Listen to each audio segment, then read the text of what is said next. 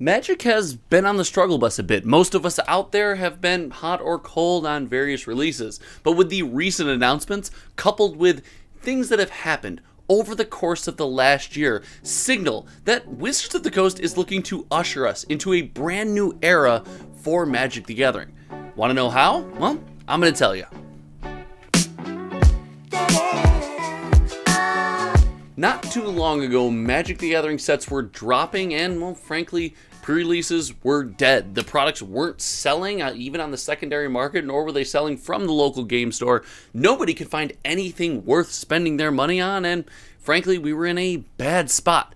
But with the announcement of the Play Booster Box, it does seem that Wizards of the Coast have taken notice and they are trying to bring us back together. And whether you agree or disagree with all the decisions they are making, it's very clear they are looking to usher us into the new era of Magic the Gathering. And it's more than just the Play Booster. So today we're going to talk about the ways that over the past year to year and a half, they have been trying to nudge us in what I think is the right direction, what all of these signs are, what they mean, and yes, what that's going to mean for the future Magic the Gathering sets coming out in 2024. So join me today on this journey, and if you haven't yet, make sure you hit that subscribe button because we are rocketing to 6750, and after that, we're on to 7K, baby. Let's go. But this new era of Magic the Gathering is something that I believe we're going to look at quite fondly. We are coming off some of Magic the Gathering's darker times with sets like Adventures in the Forgotten Realms and all of the Midnight Hunt products. We knew that Magic had taken a turn and we really weren't here for it. Heck, even when we got a new product that we like Kamigawa, it was printed so hard and into oblivion that we got to reap zero rewards or feel special for anything we got out of the box, nor did we have the opportunity to go back to continue playing it as the rapid release cycle was upon us. But Mark Rosewater and Wizards of the Coast gave themselves a bit of leeway and gave us a massive announcement when they announced the Play Booster Box, and is the latest decision in a line of decisions that tell me they are trying to nudge Magic the Gathering in a correct direction. Now with the Play Booster Box, it was stated by Wizards of the Coast and Mark Rosewater that a major reason for making this change was to save limited play. That's right, this was not focused on the value of the product or selling boxes in a frontward facing announcement. It was focused on the limited play experience. Now behind the scenes, let's just say it, Wizards of the Coast is a company. They want to make money, but the times of everyone getting stimulus checks and having no other bills and being able to spend all of our money on cool luxury cardboard rectangles, shout out you know who you are, it does seem that we've had to make a change because the old system wasn't working. And the consolidation of the booster box tells me that they do value that nostalgic pull and that gathering. I have said several times, and I believe one of the changes that had to be made, and now look, it is being made, is the fact that we didn't really experience the same product. It was outlined in that announcement that often players or anyone who engages with Magic the Gathering in any of their own way found themselves in kind of a unique subset of individuals. Whether you were a drafter and you only played limited and you got the draft booster box, which apparently, you know, there was few and far between of. And heck, I track every single sold listing of sealed product on TCG Player, and that product did not sell the best, I will admit that. But then, if you weren't one of the drafters, you were either a set booster box or a collector booster box person. If you were a collector booster box,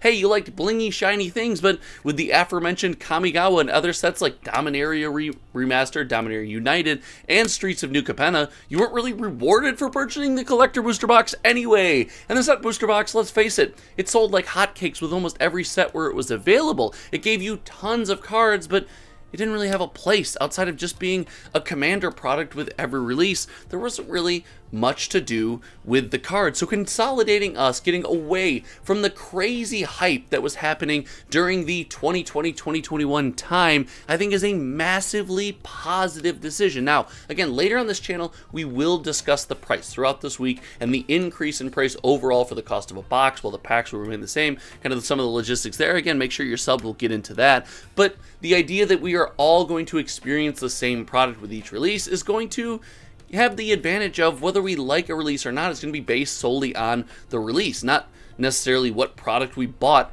during that release, if that makes any sense to you guys. It makes sense in my head. But furthermore, it's been more than just the play booster box that Wizards of the Coast have committed to changing Magic the Gathering. I just mentioned in that last little section soliloquy explanation of the play booster changing our landscape the fact that these sets, the set booster boxes and standard sets as a whole, have often felt like they didn't have a home. In fact, without standard being a viable format, it does seem that we really didn't have anywhere outside of Commander to put these cards. And listen, Commander's a massive group of human beings, and I love the fact that the Commander community is driving a lot of our products. And hey, if it's the biggest community, it's the most people playing the game, I support them getting tokens, them getting things to use all the time. But Magic has to go wider than Commander, and it does seem that Wizards of the Coast is willing to commit to that. They made the change with the standard format and announced, hey, we really want to strive to give standard a place, not only in the local game store, but in the hearts and hands of everyone who loves our game. And while this is yet to be seen if this will work, I have done a video, and I'll try to link it here, about what I think they need to do to really make that happen, ramp that thing up to 11. But it does show, like, hey, they're acknowledging more of this stuff has to change. And it wasn't just standard with that announcement. They changed the ban cycle for every single constructed format. That's right, Pioneer bans, Modern bans, Standard bans. The cycle for those bans, the usefulness of your cards, and the health of the format was all rolled in to one system. With the recent ban announcement, I know that it's caused some rumbles in the community about why is Scam not banned in Modern and Karn is still a Pioneer target. There are things that could be reworked there, but it shows some acknowledgement that we have to focus on fixing things. And acknowledgement has always been where it started with Wizards of the Coast, and it always is where it starts with our favorite game. They do not move fast. Wizards of the Coast, massive company, right? They produce tons of product, and often we accuse them of overproducing, and hey, I agree with that. But as they move and make these small changes, we're going to have to settle for incremental changes from a massive company trying to nudge us in a proper direction.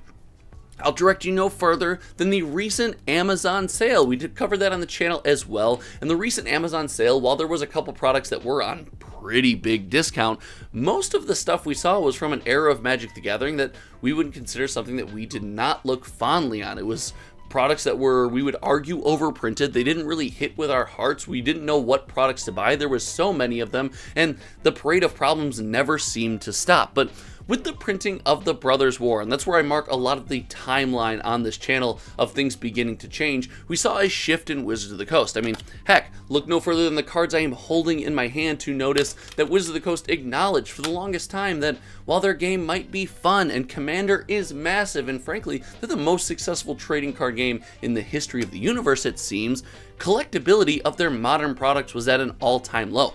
And they nudged in a proper direction and started making some changes. Now again, whether you agree with them or not, these were changes to add collectability back to their product, solving an issue that was around for a long time, and it does look like they continue to go in that direction. Heck, Doctor Who has serialized Doctors. Lord of the Rings had a $2.2 or $2 million one-of-one. Shout out Post Malone. Listen, I know Posty is a sub to the channel, so big shout out to you, Posty. I don't know if that's true, but listen, that just sounded really cool to say into a microphone. But I say all that to say that collectability is an important aspect of the game. Wizards of the Coast not only acknowledges that, but is looking to make some of those changes. So far, we've got play being modified to really support things outside of Commander. We have collectability being added back into the products, but that doesn't change the problem that Wizards of the Coast has with massively printing everything into the dirt. We talked about the recent Amazon dumps not being that bad, but before that, you could get collector booster boxes for $90, $80, some draft boxes as low as $50, $60 on Amazon, feeling like it's directly from Wizards of the Coast.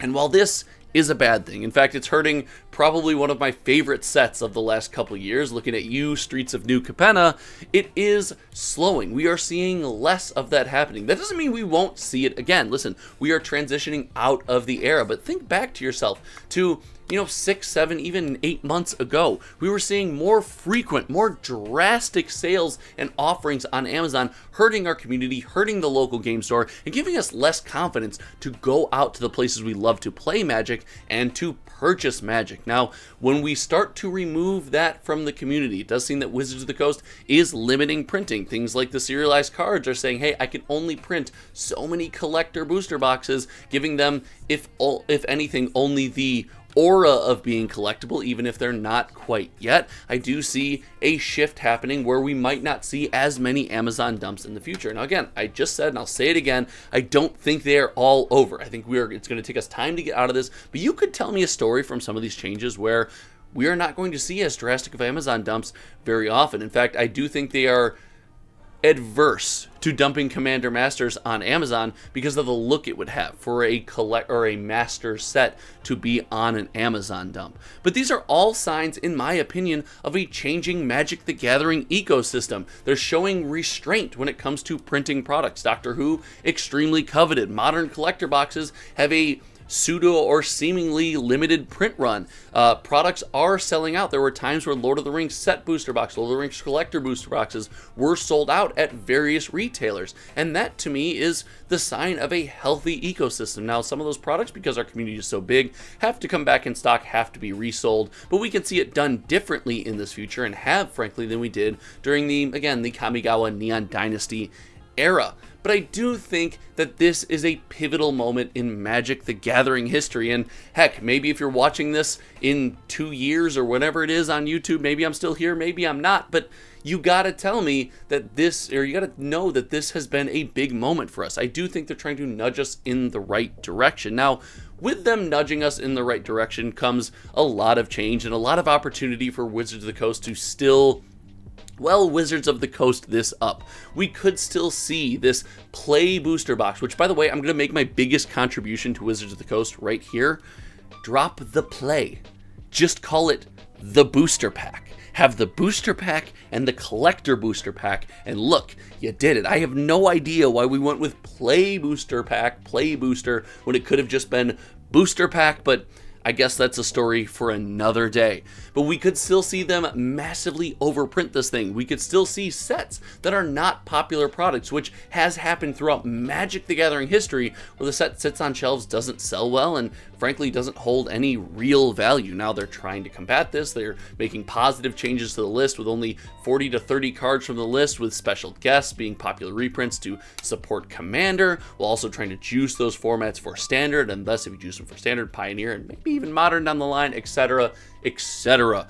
The point here is that it really does feel like change, the winds of change are upon us. It feels like the Magic the Gathering world that we know and love is different. If you would have sat me down a year and a half ago, 2 years ago, and been like, hey, Wizards is going to make a big push to try to bring back Standard, add collectability to their products, and seemingly lower the number of boxes that they're printing with every release, I would have called you a liar. I would have been like, there's no way that they are getting it. And yes, it's taken them a lot of time, but I think this is happening. And listen, I know I catch a lot of flack for trying to read between the lines here, look into what's going on in our community and see, is it a positive or negative in my take on things? And I know I tend to shade positive. I don't wake up every morning and just want to hate everything. I think it's more fun and more interesting to actually talk about what could go well. But you guys know, if it goes poorly, I will be there to call it out. There's nothing on this channel that I say out loud into a microphone that I don't personally believe. I am the same person that called